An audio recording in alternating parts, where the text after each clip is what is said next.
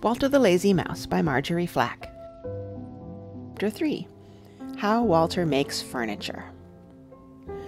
When he woke up the next day, Walter looked up at his roof and at his own walls, but he felt that something was missing. "Oh dear me," said Walter, "I forgot the furniture." He went outdoors, and to his surprise there he found Lulu and Leander and Percy, already waiting for him. "Good morning," he said. "It is nice of you to come to call so early."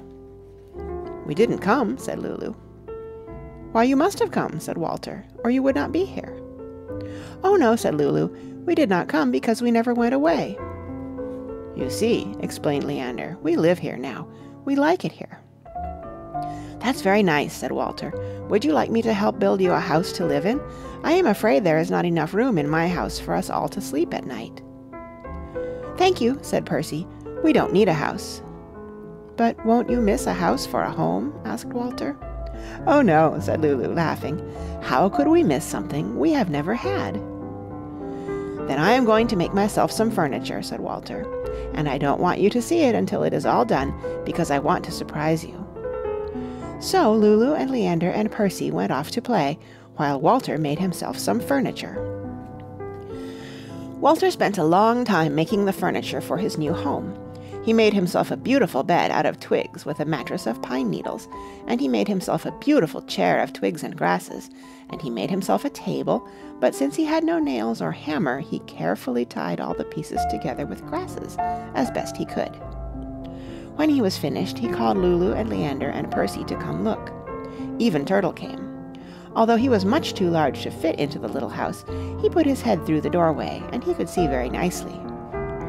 "See my beautiful bed," said Walter, pointing to the bed he had made.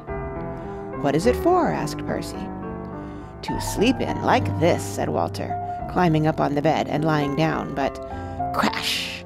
Down fell the headboard, and down fell the footboard, and down fell the whole bed with Walter under the pieces. "Ha ha ha!" laughed the frogs together. "That's a funny way to sleep." Walter climbed out from under the pieces and brushed the pine needles off his clothes. He looked very sad, but then he went on as if nothing had happened. "Now," said he, "look at my beautiful chair." And he pointed to the beautiful chair which he had made. "What's it for?" asked Leander. "You sit down in it like this," said Walter, and he sat down very carefully in the beautiful chair, but crash! Down he came on the floor, and the chair came down in pieces on top of him. "Ha ha ha!" laughed all the frogs together, as Walter climbed out from under the pieces. "That is a funny way to sit down." Walter did not say a word.